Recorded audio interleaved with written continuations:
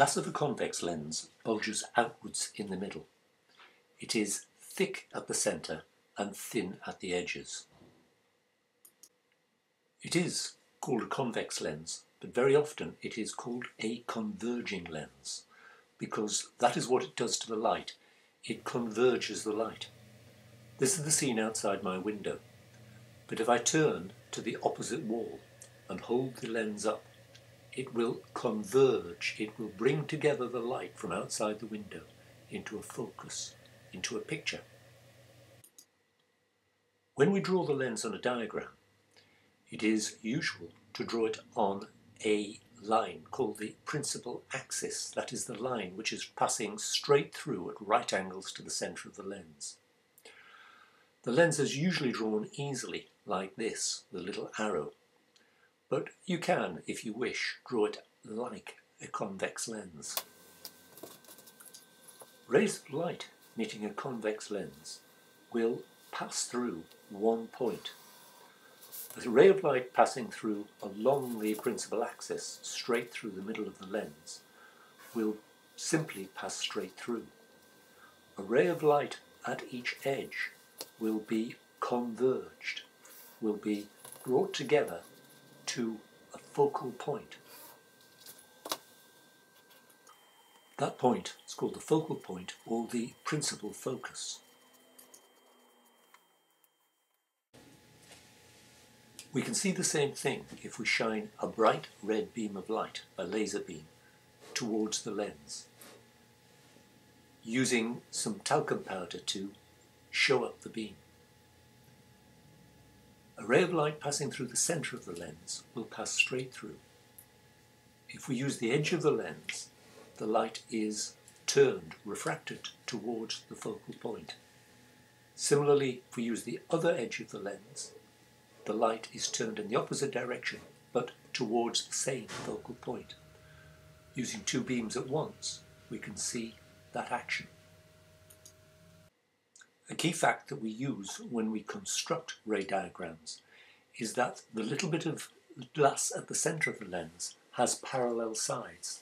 The faces of the glass of the lens are parallel, and therefore when a ray of light goes through, it is not refracted, it is not deviated. That applies not only for a ray of light going along the principal axis, but for one which is coming in at an angle, either one direction or the other. Showing this again with a real lens, the ray of light passing straight through along the principal axis is not deviated. Neither is it when the lens is turned, providing it passes through the centre of that lens. We use that when we're drawing ray diagrams.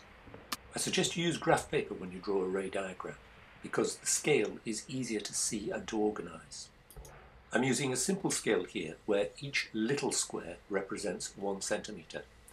There are 60 between the object and the lens, so it's 60 centimetres, and 15 from the focal point to the lens, so the focal length is 15 centimetres. The vertical scale is full size, so I have drawn the object 8 millimetres tall.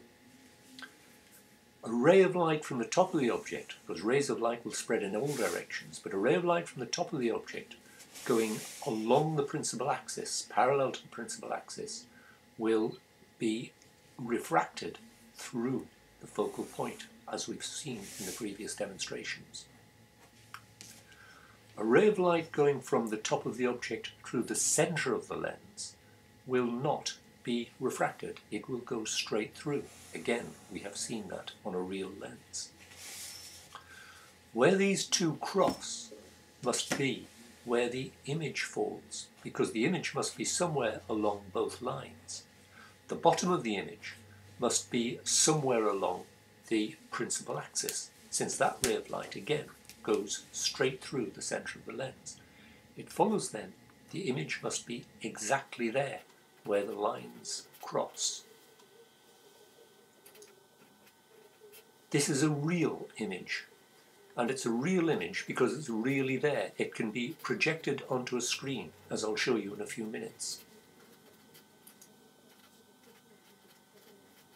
Two other things that we can say about the image is that it is upside down, it is inverted, and it is smaller.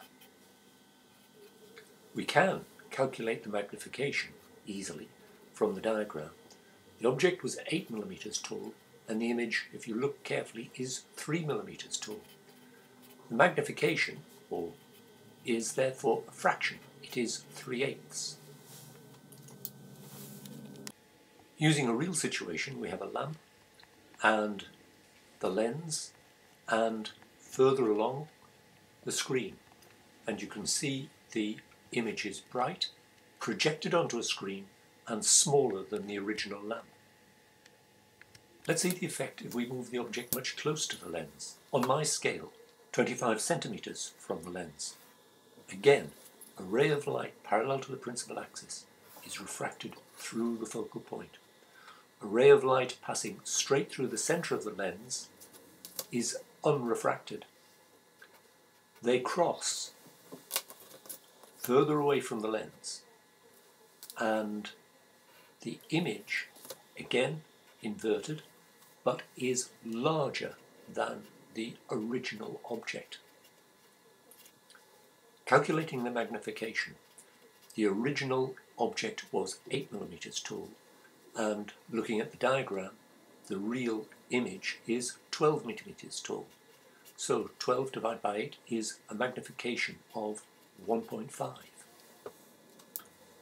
Looking at this again with a real lens, we'll rearrange our equipment so that the object is much closer to the lens. The image then is further away and enlarged. It is magnified. These two arrangements of a simple convex lens or converging lens have two applications. The first arrangement is used in cameras and in fact applies in your eyes as well, the lens in your eye producing an image on the retina. The second arrangement is used in projectors such as cinema projectors, and that is where a small object or picture is enlarged, is projected onto a large screen. Maybe the most obvious use of a convex or converging lens is as a magnifying glass. We must all be familiar with that. So let's have a look at the arrangement that produces this enlarged image. We're placing the object closer to the lens, 10 little squares on my diagram, which is 10 centimeters, within the focal length, which is 15 centimeters. The focal point is marked on both sides of the lens, since the lens is reversible. A ray of light travelling towards the lens, parallel to principal axis, remember, is refracted through the focal point. A ray of light travelling straight through the lens continues straight on. These rays of light obviously do not meet. However, supposing you put your eye in the path of that light, an eye being absolutely brilliantly drawn here, as you can see, then that light appears to be coming from somewhere behind the lens. The eye is tricked into thinking that there is an image beyond the lens, because that's where the light seems to be coming from.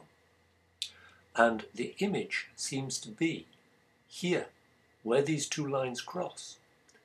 It is upright, but key, it is magnified.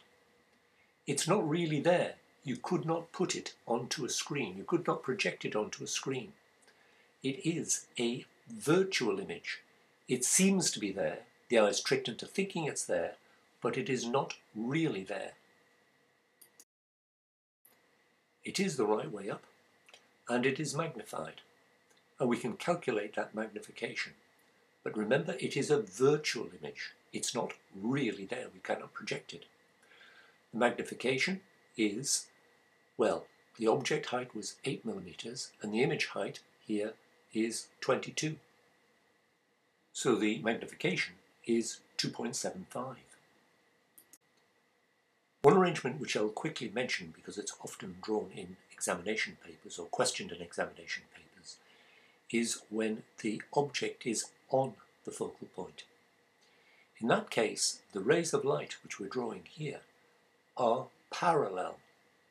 They don't meet whether we extend them backwards or forwards. The eye, however, has a lens in it, and it will focus those onto the retina. So the image that is seen is still a magnified, though virtual, image. This is often referred to as normal adjustment for the lens. There are some notes available that you can see here, which you can either copy from the screen directly from the video or go to the website for a high quality image. Thank you for watching.